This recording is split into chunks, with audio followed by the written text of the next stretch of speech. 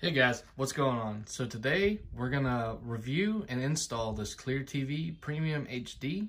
As seen on TV, it's 4K ready. Be prepared, cable line cut out during a storm, bypass cable and satellite, save money, easy to install, small enough to fit almost anywhere. And it says you get these networks and more for free: NBC, HD, PBS, Fox HD, CW, MyTV, HD, ABC. Super simple to hook up. You're gonna hook it up with either a digital tuner or without a digital tuner.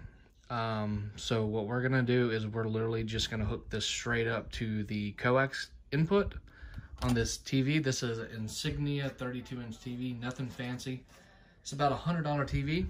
This one has two little metal antennas that can extend. So let's see, for $10, it should be an all right buy. Okay, so let's go ahead and open this up. Go ahead and cut it. Take this out. It's a manual inside. So the manual is gonna give you instructions. So connecting antenna to TV, to a TV with a digital tuner. So this TV is a newer one, so it should have a digital tuner built in, and then they'll have an auto program scan and adjusting antenna locations to find more. This will pick up to 35 miles. So, and you also have a little customer service card and California warning, of course, you know, causes cancer. All right, so little antenna. These guys extend out. Does have, looks like 3M adhesive on the bottom. And a okay long coax cable. Let's see how long it is.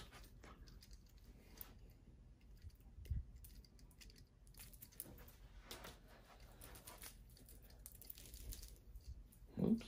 Of course I would tangle it up. If I had to guess, it's about 6 feet. So let's go ahead and figure out where we're gonna install this.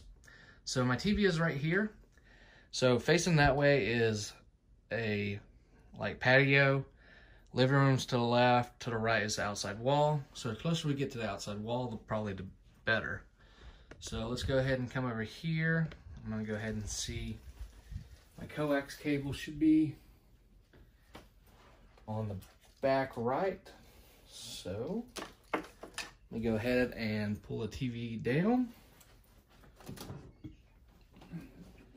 And my coax cable is on the back right.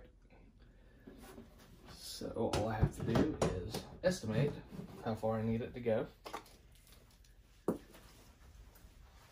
And we can install it. I'm just gonna install it right here on the dresser on the top with the 3M adhesive. That should be plenty of room. I can just tuck the cord back there. I can install it, say, right there. All right, so that's over there. And now I can just take and install this coax cable. And I'm not 100% sure, but I imagine you could, if you wanted to, get a coax cable extender.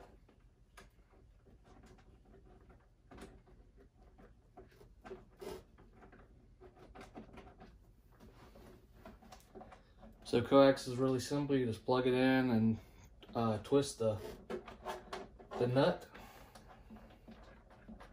till it tightens up. That will secure the grounding loop. All right. Now it's hooked up. Now with your TV on, we can go to TV. And I'm gonna go ahead and mute my TV while we're here. And let's go to menu. And then channels. And then scroll down to auto channel search. We have an antenna. So it's gonna go ahead and search for digital and analog.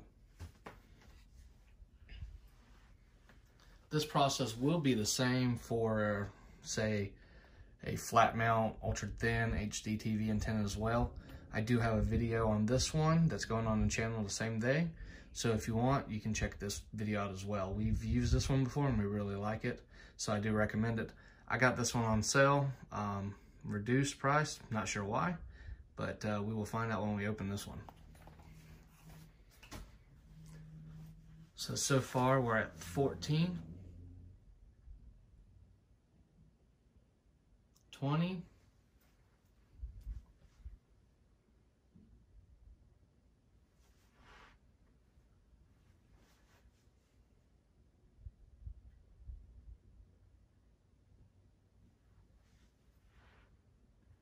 and honestly, for something that costs $10, you're gonna get 20 stations or more. It's not bad. Obviously, this is gonna depend on the location that you live, the material that your roof is made out of. So if you have a tin or metal roof, aluminum, you're probably gonna have to put the antenna closer to a window or actually have one mounted outside, which they do make waterproof ones and larger ones. Now this one only does 35 miles. This one does 25 miles. But you can buy for like $100, you can buy one that does like 85, 90 miles, and even more than that. It just depends on what you want to pay for.